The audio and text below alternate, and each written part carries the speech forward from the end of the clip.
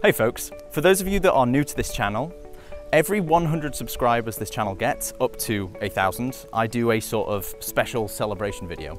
Usually that consists of interviewing a professional from the tech industry. But because that's not entirely possible right now, I thought I would try something a little bit different. So I reached out to my followers on Twitter and asked them what they think I should do for my 400 subscribers video special. And there was one response that was from an incredible mentor of mine, Mr. Lee Rathbone, that stood out to me. He suggested that I talk about testing. I know, testing. So that's exactly what I'm going to do in this video. I'm going to talk about testing. And in particular, I want to talk about how developers write tests and what that means. I want to briefly explain it, and then I want to share with you my own personal experiences with testing and writing tests, and why now I have completely changed my opinion on writing tests and testing suites with a real-world story that happened during my developer career to help me change my opinion. So let's do this.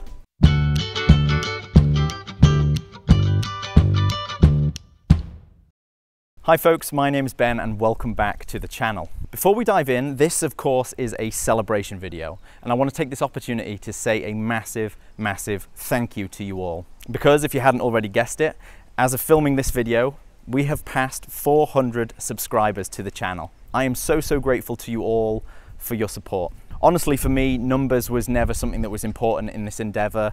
However, the number of subscribers, I guess, is a really good metric to at least tell me that I'm doing something correct. So, what on earth am I talking about?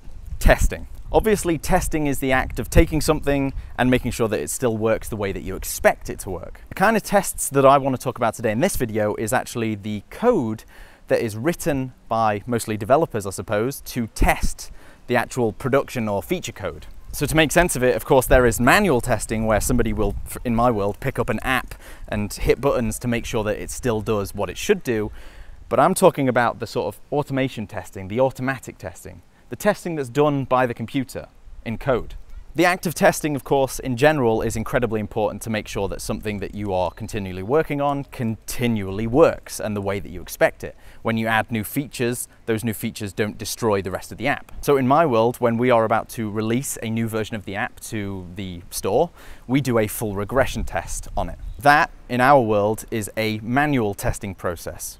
A tester has a list of scenarios that they have to check over every time a regression test happens. They do that thing, see what results they get, and check that it is the correct results. However, whenever we do releases or any sort of new feature code or bug fixes, we write unit tests and instrumentation tests, particularly in the Android world. They can be oversimplified to these. 1. Unit tests. That is a very thin, ambiguous slice of the app functionality. For example, you might unit test a function. You give it some input and you expect some certain output to come out. For example, if you had a function that added up two numbers, you would give it the number 1 and the number 2, and you would hope that you get number 3 out. If you didn't, something is wrong with the code. And unit tests are a really nice way of testing the actual logic, the things that the user doesn't actually see. However, on the other side, there is user interface testing. A lot of systems have user interfaces and they need testing too. Often these tests involve showing the user interface as it is or as it should be, and mocking or pretending everything else in the app. For example, I might want to test that I can type into a text input area and hit a green button. Then everything behind the scenes, all the logic-y stuff, is mocked out, it's pretended, it's sort of got rid of, so that we can just test the user interface. We'll then pretend the results come back, and we'll see that the user interface displays them as it should. Although sometimes it may be a laborious, annoying process, testing is important. It gives us, the developers, and everyone else in our team the confidence that nothing else has broken during our new feature code being implemented or our bug fix being implemented. It gives us confidence that the software is still working as it should. And of course, it gives us confidence that some form of human error hasn't come into the process. That perhaps during some new feature implementation, a developer hasn't accidentally commented out a line of code somewhere else in the app. Fun fact, that exact scenario has happened to me often, and I thank unit tests for saving my ass. I'm no expert in the testing world at all, but from my understanding, there are sort of, if I really boil it down, there are 2 ways to do testing. There is writing the test code after you've written the actual feature code, or there's writing the test code before you write the feature code. Essentially, I'm probably way oversimplifying this. The first one I like to refer to as after-the-fact testing. You've written all your feature code, you've done the fun, creative bit of the development, and now you just need to write the code that is part of the test suite. The second one, which is sort of writing your tests first and then writing the code after, actually has a name. It's called test-driven development, or TDD. TDD is where a developer will first write the test. They will write a test and then they will run it. Of course, immediately the test will fail because they've not actually written the code. Then they will write the actual code for the app or whatever to make that unit test green mark. And then they will build on that until they have the finished functionality of the feature or bug fix. And that's kind of nice then, because they don't have to do the annoying process after writing their feature code of writing all of the unit tests. They've already done it during the development process. Now I want to tell you how I felt about writing tests and unit tests and instrumentation tests, past tense. And then I want to tell you a story that made me change my opinion entirely. So for a bit of context, I went to university and studied computer games programming. We learnt very little about writing proper tests and the reasons why testing was important. So for me, the first real experience I had with unit tests and testing as a whole was in industry. And initially, to me, it felt like this thing that was forced upon developers. This thing that was perhaps ordered downwards to us developers from the business higher up, because perhaps they didn't trust us, or they thought we developers were cowboys that were just coding something and not worrying about the consequences of it. To me, unit tests and writing them felt restraining. It felt like a chore. I didn't see the value in it at all. And alongside that, there was this other thing that was like design architecture patterns, for example, MVP and MVVM, that again at uni I had a very sort of thin slice of experience on.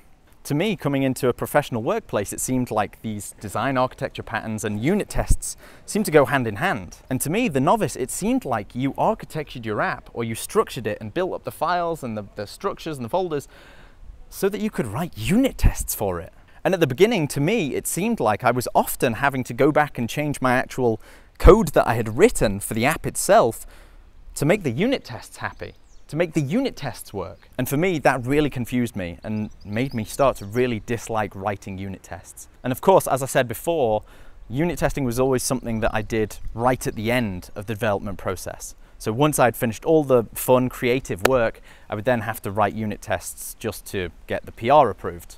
In my mind, when you were writing actual code, you could be creative, you could have fun doing it. You were always experimenting and pushing yourself to make the best code, the most efficient code, the code that worked best for the customer or the user.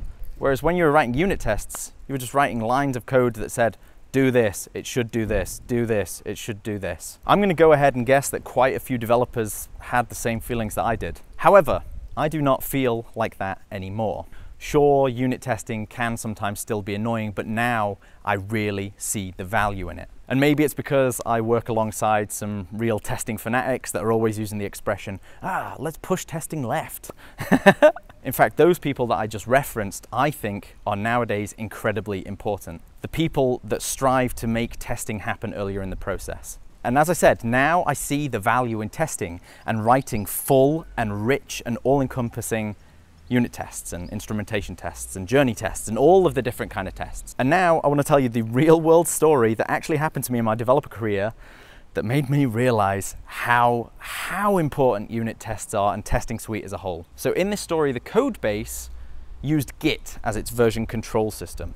If you don't know what Git is and you want to know more, then I have a whole video series about it, which is linked up here. Git is a version control system, so it tracks changes to the project over time, so that you can go back if necessary. On this one particular day, we were having discussions about security and protecting the code base. And we reviewed the code a little bit and we noticed that there was a sensitive file in the code base that had been tracked in the Git history, meaning that that file that held secrets was actually uploaded to a server somewhere and was in our code base for the past year or year and a half. It had accidentally made its way in. So we needed to remove it. And for those of you that have dealt with removing things from entire Git history, you know it's sort of not that easy. There is a Git command called git filter branch, which lets you go back through commits and do some sort of action to each of those commits. Essentially going back in time throughout the entire history of the code repository and doing something to it. Of course, that something was removing that sensitive file. Of course we did it, and then with anything that is Git based, where you're refactoring the history of the branch, things got weird. And I can't exactly put my finger on what it was, but code was out of place. Code was in some branches and not in others. And it had been a long time since we'd written certain files and weren't sure which version of the file was correct. So the very first thing we did was, of course, build a version of the app and manually test it, flick through some of the screens and check it still worked as it should. But when you've got a really big app with loads of lines of code and lots of different features, that would take quite a while to test every single scenario manually. And if you hadn't already guessed, this is the exact moment that I was thankful that we had a massive test suite that we'd been working on for years. In just a few minutes, we were able to run our entire unit test suite and our entire instrumentation test suite and prove definitively that our app was not broken, that whatever versions of the files that we had decided were the correct versions of the file were the correct versions of the file. And the code worked as it should. And that is the exact moment that I exclaimed out loud and proudly, "Thank you, unit test suite." Because if we didn't have that testing suite, then we would manually have to go through every single scenario that we've done over the past 3 or 4 years of developing that entire application and check everything worked as it should. We would have to do the regression tests of regression tests. And as a lazy developer, that's not something I ever want to do. The value of unit tests and instrumentation tests and all the different kind of tests immediately became apparent and obvious to me. Now, whenever I'm writing new features or bug fixes, I write unit tests. And sure, it's not always fun, and sometimes it still is a bit of a chore, and perhaps I'll never get rid of that mindset, but at least now I see the value. Humans, although we are fantastic, creative, innovative creatures, we're not perfect, and we make mistakes. Computers and code, they don't make mistakes. They just do what you code them to do. So the next time you're sitting down writing these boring, annoying unit tests that feel like a chore, just remind yourself very, very quickly that mistakes happen and these unit tests will be there to save your ass. So that's it. Thank you again for watching this video, and of course, thank you for helping me get past the 400 subscribers milestone. Of course, if you enjoyed this style of video that is quite different to the ones that I usually do, please let me know in the comments down below. Don't forget to subscribe and of course hit that bell icon if you want to get notified about when I release new videos. As usual, thank you so much for watching. See you next time. A lot of people in my team are probably going to see this video and they're going to go, "Who the hell's that? And what have you done with Ben Cadell?" Yeah, because they know how much I dislike writing unit tests. Man, this is weird filming outside. I'm very handsy. Whoa, it's windy. Come on, wind, bugger off. It's pretty good, it's pretty good. There are birds everywhere. I've never seen so many birds. What is going on? Nailed that. First time. There goes my pen.